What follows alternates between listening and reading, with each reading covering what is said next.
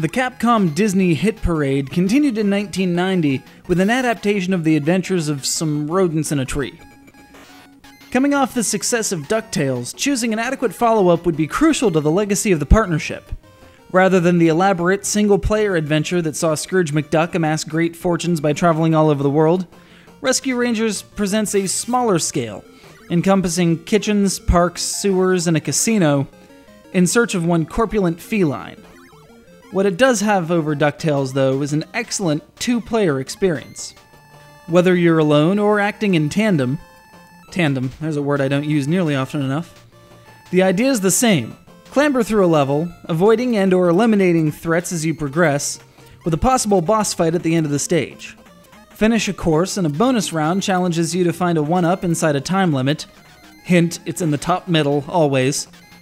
Before taking you to the map to choose your next target. Interestingly enough, while the paths through the overworld map are non-linear, this leads to some levels being completely superfluous. If you really need more 1-ups, I suppose it might be worth it, but even then it's a stretch. You get a 1-up either by finding them in the field, or collecting either 100 flower icons or 20 stars. Your primary mode of attack, and defense for that matter, are the crates, apples, bombs, and concrete blocks you'll find stacked throughout the levels. Some reveal surprises when moved, such as more flower icons or acorns that restore your health.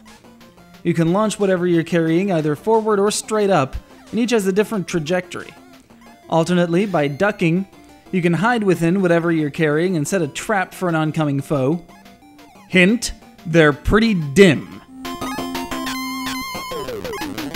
It's by no means difficult, but it gets almost insultingly easy after you pick up the concrete.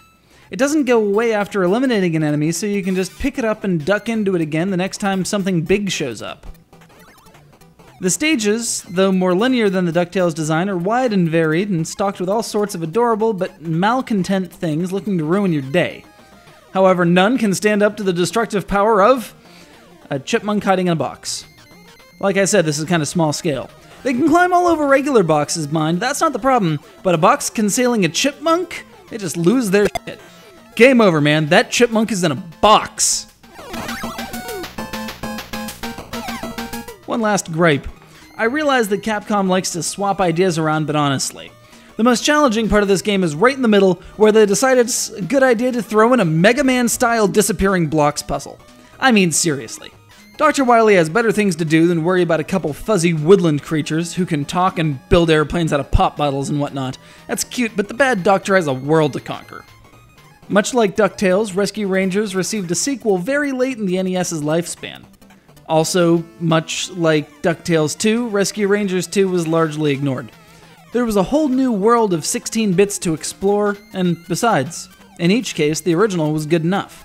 It wasn't like Mega Man 1, which had some significant physics and balance issues. Mega Man 2 corrected things. Rescue Rangers was correct to begin with.